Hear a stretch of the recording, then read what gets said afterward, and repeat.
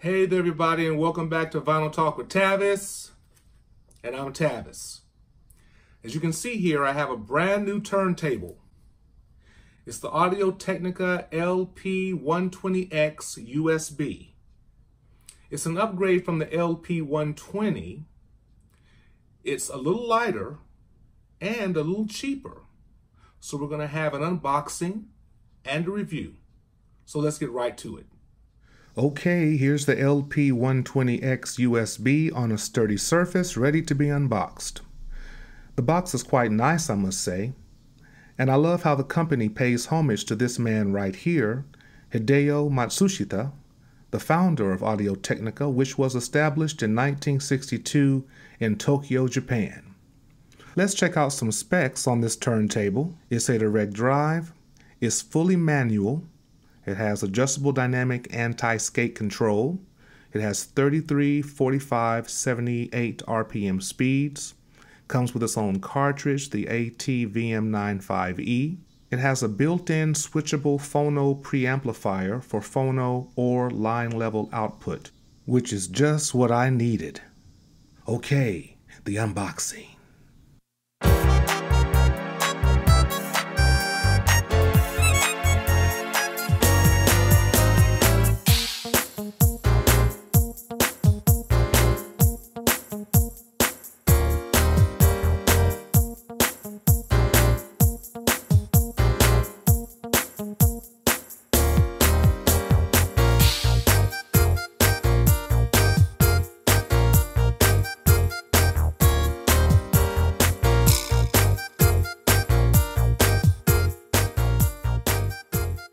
Here's a word of advice for you.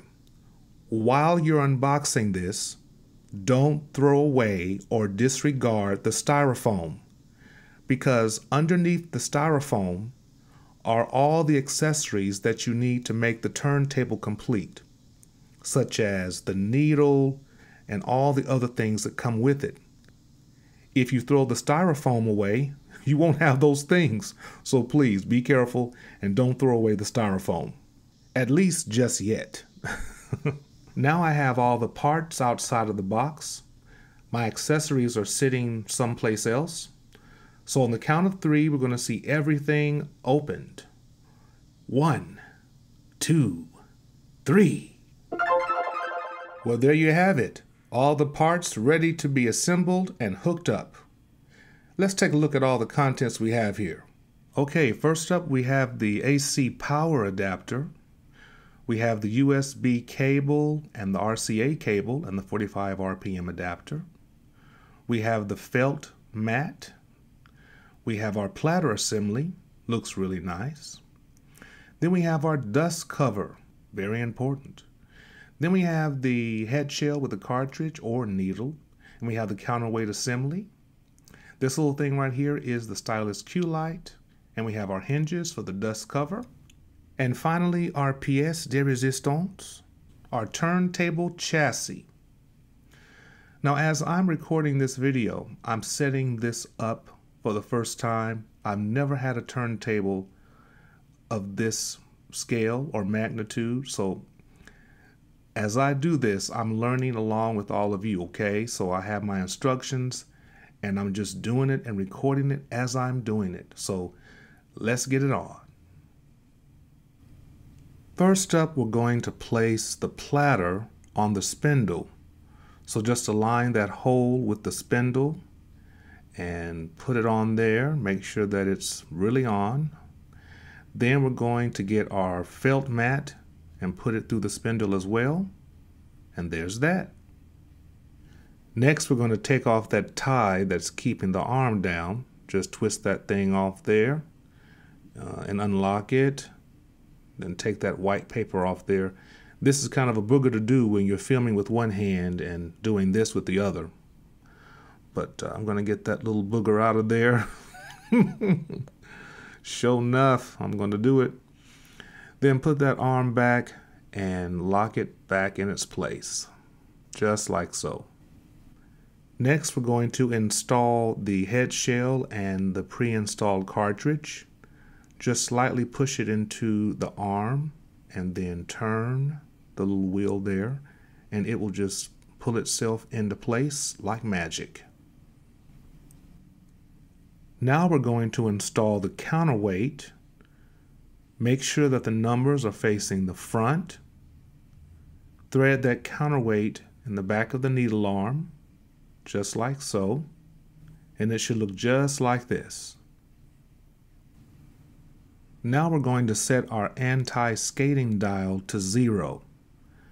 It may already be on 0, but just turn it again and make sure that it's on 0. This is very important for our next step. At this time, I'm removing the plastic covering from the cartridge. Do it very carefully. Now I'm at the part that I dread. This is called balancing the tone arm. So what you're going to do is unlock the arm, and it's going to kind of flop up. So be sure to take care of it, treat it carefully. Then you're going to rotate that counterweight and gently hold the head shell, and we're going to make sure that as you are turning that counterweight, that the arm eventually is horizontal with the turntable. And you don't want the needle to get on the platter or anything like that. So make sure that it just is floating horizontally as you turn that counterweight. And once it does that, then gently place the arm back in its resting place and lock it for the next step. Now we're going to turn the number dial portion of the counterweight until the number 0 is aligned with that line on the arm. Now we're going to rotate the entire counterweight counterclockwise until the number 2 is aligned with that black line on the tone arm. The reason why we set it to 2 is because this is the recommended tracking force for this particular cartridge that comes with this turntable.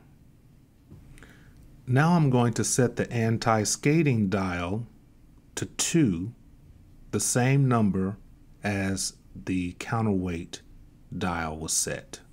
Make sure that they are the same. In this case, it's 2 and 2. Now with this turntable, I'm going to be using the CR3 LTD Multimedia Monitors. And I'm going to be using the RCA cable that came with the turntable's packaging. I'm going to connect red to red and white to white from the power monitor, and I'm going to connect it to the turntable in the same manner, red to red, white to white. And also on the back of this turntable, I set the switch to the line option instead of the phono option. And I think I'm set. If all goes well, it really wasn't that hard. And the first record I'm going to play on this bad boy is Whitney Houston. Let's see how this turns out. I'll let you know if it's playing the way it's supposed to.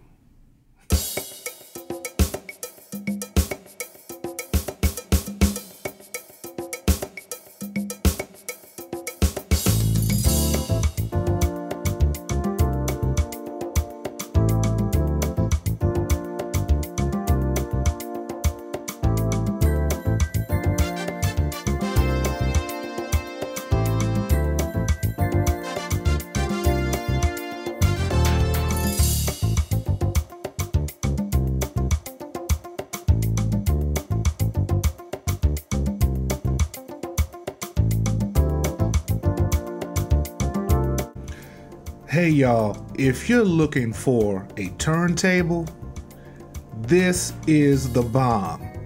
I can't believe how great it sounds. I am in awe. I am so excited.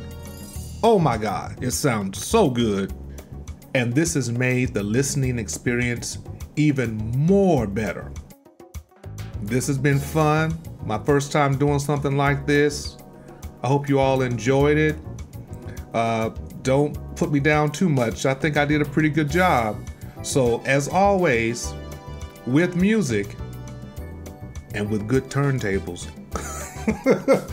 Be inspired and stay inspired.